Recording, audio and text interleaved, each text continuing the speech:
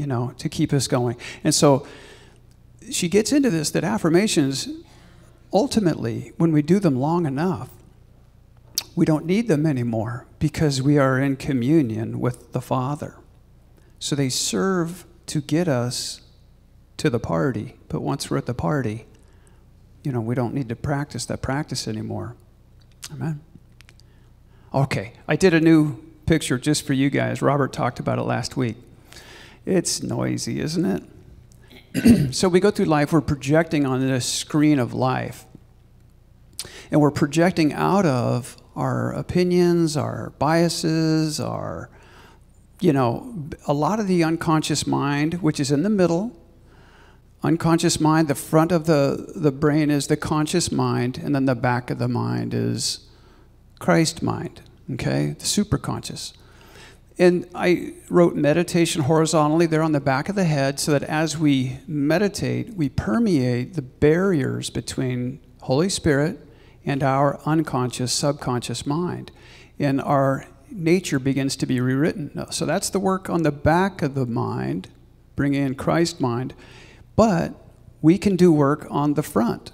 And this is denials and affirmations. So our cognitive input, we're inputting things we want, and we're denying the things that we don't want. Okay? Okay. So the classic, I mean, if you're a student of unity, you got to know this line. I am a child of God, therefore I do not inherit sickness. Myrtle Fillmore, this was her affirmation for 2 years, and she was healed from tuberculosis. So why did it take 2 years? You know, I was listening to a recording of Healing and Recovery the other day. It's a book by Hawkins, and he's talking about being a psychiatrist. He's seen a lot of people with multiple personalities. And some personalities don't need their prescription. Some have allergies, some don't. Some personalities smoke, and the others don't. Could you imagine the other personality comes on and they don't need their glasses anymore? It's pretty heavy, huh? So the mind is convinced of what it is, and we live a life based on what this thing is convinced what we are. Pretty heavy, huh? Pretty cool. Okay, so here's a great example. Did anybody read this book this week? Yes. Okay, so this is one of her examples in the book, and it's phenomenal. That's why it's so huge. I didn't want to abbreviate it. I am spirit, perfect, holy, harmonious. Nothing can hurt me or make me sick or afraid, for spirit is God, and God cannot be sick or hurt or afraid. I manifest my real self through this body now. That's a good one if you've got any kind of an ailment, huh? That's a good one. So you can do the denial like Myrtle did. I'm a child of God, therefore I do not inherit sickness. And then move into this one for physical healing. There's a lot of things we can do with affirmations. Some people use it to build their finances. You know, I have divine ideas to create wealth. You know, they just insert what you want to create in your life. Okay, so whatever you ask for in prayer, believe that you have received it and it will be yours. How much more real do we have to the reality of those multiple personalities? How different their physiology immediately changes? An allergy is instantly gone because of a belief system. It's typically what it is. Old belief systems, I mean, we get sick for a couple of reasons. Somebody sniffles, it's like a yawn. If I yawn, that's the most contagious thing in the world. Well, so is a runny nose. We just assume if their nose is running, mine's going to be running pretty soon. It doesn't have to be. You know, I remember I was in the zone in the Philippines. We did a lot of praying for people and people that were sick, and you know that. Anyhow, I remember being in the zone, and it's like, oh, I feel a headache coming on. Well, I don't need this, and just gone. I don't need this. Gone. It's like I'm so grateful when I have migraines nowadays. They don't really hurt that much. If I bend over, they hurt, but still, the throbbing, I got to keep my head up, put my sunglasses on, still light sensitive. But the pain is very diminished. Okay, that which you hold in mind in the silence tends to manifest, not as a result of causation. This is important, but potentiality manifesting.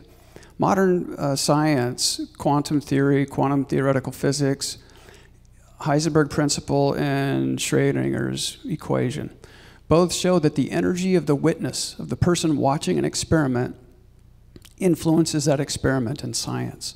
So our energy has an effect. And so when we are in a downer mood and we're doing an affirmation, how much energy do you think has in that affirmation? Not much. Not much. And this is really key. One of the things I learned when I came into New Thought was affirmative prayer is being in the habit of praying as if it's already done, being in a place of gratitude. So here's where I get into this. If you're in a place of pride, pride is pretty low energy.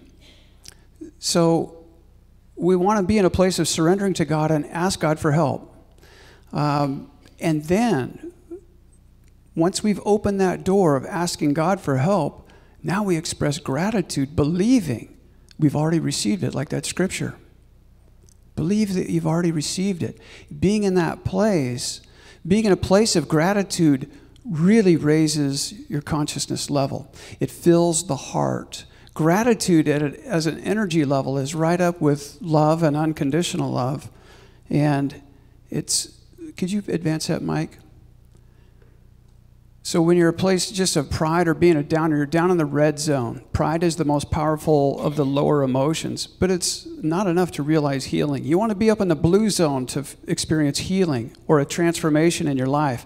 So gratitude is way up there in that blue zone, okay? So we practice being grateful as if we've already received it.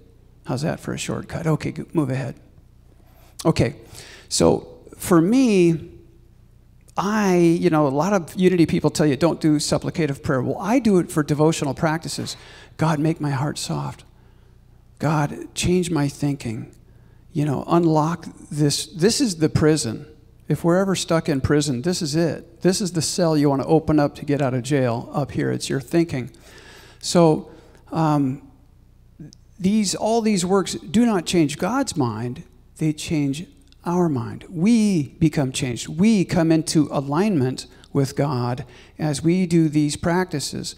We're changing negative thinking into divine positive thinking. We're seeing healing, we're seeing prosperity, we're seeing beautiful things done in people's life. My hope is that, the Unity movement is known for being loving and accepting of people. That's a characteristic you should experience in any Unity church anywhere in the country. Is they honor all pathways to God, and they don't care anything about the person personally. They see that ember, that eternal soul that is here forever. And for us all individually, see, that's the corporate culture in Unity, but as individuals, I believe we can all get to a place in our personal lives of unconditional love, of loving and accepting anybody for anything. And no matter what happens, if they're being schmucky, we can just say, well, you know what, they're just being naive, or they're innocent. They don't see the big picture, and they're just doing their best. So especially as we were talking before service, and how some of the different ethnic or minority or religious groups are really afraid of what's happening. And I would just say that nothing's happening. There's a lot of funny things that we don't understand, and usually, the confused mind says no. If we don't understand what's going on, we habituate to fear. That's an old program that we can eliminate. We don't need fear. It doesn't serve us. I've shared this story before, but a guy pulled a knife on me once, and I squared off. I was going to take him on, And so I had taken a few years of martial arts, just enough to get myself really messed up. And all of a sudden, the little voice says, this could get really bloody really quick. And so I just stood square, and I said, Lord, I give you the situation, and I just stood there. And the guy came in with a knife, and then all of a sudden he just stopped. I wasn't going to move. And it's like, and he was high, but it was like I didn't have to move into fear. The energy of fear, you know, some critters, if they feel you're afraid, they'll go after you even more. Well, there was no fear. I had surrendered it. Well, that was one thing, but I also think that a big old hairy angel touched him. I call my guardian angel Gus, so I think Gus just touched him and sobered him up. It's pretty cool. But I don't have to be in fear.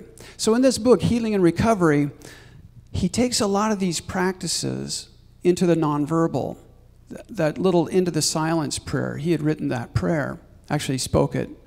And in this book, that's what I was reading the other day, he goes through details like 26 or 27 serious ailments that he healed non-conventionally. And so here's, if you're into that, using affirmative prayer in this way for physical healing, you might consider that. But listen to your doctor. If your doctor tells you, he was an MD, so he knew what he should and shouldn't take, and he may or may not have listened to them. So, okay, next slide. Okay, takeaways for today. If you want to change anything in your life, what's the first thing you want to change? Thinking. That's our third principle in unity. We create our life experiences through our way of thinking. Everything we create begins as a thought. Amen. Okay, next point. Stop complaining. Stop complaining. It's a pit. It's a hole. It's a hole. There's no victim perpetrator. The energy level of the victim perpetrator psyche is so down into the red. Oh my goodness, you don't want to be a victim, folks. Think of something in your life you're grateful for and focus on that. And then focus on that feeling of what happens to you when you express that gratitude. Amen? The flower will unfold. Okay, next.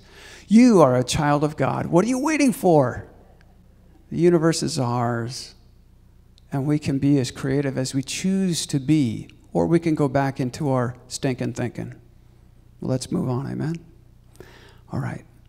God, we are so grateful for this lovely morning. Thank you so much for the truth that Jesus shared with us, that all the great teachers throughout time have shared with us, that God is love and peace and joy. And through divine mind, the Holy Spirit within, we have already eternal life. And God, we choose to live a life expressing joy and gratitude. Thank you so much. We pray this in the loving and powerful name of Christ Jesus. Amen. Amen.